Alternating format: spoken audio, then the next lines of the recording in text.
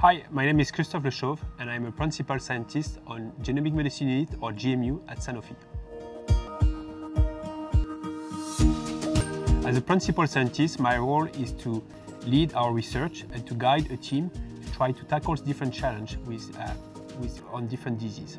The different programs that I'm leading, one is focusing on rare blood disorder and one is focusing on liver disease. And we have, in both situations, we have a monogenic disorder and we try to fix by using in vivo gene editing.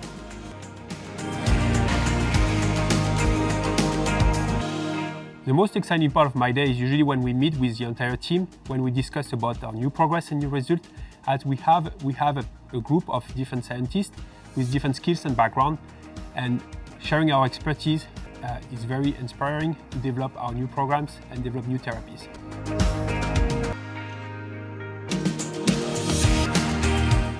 The goal for us is to use new technology to help as many patients as possible who currently have only palliative options or pain medication and have very limited options in terms of therapy, and our goal is to develop new medicine.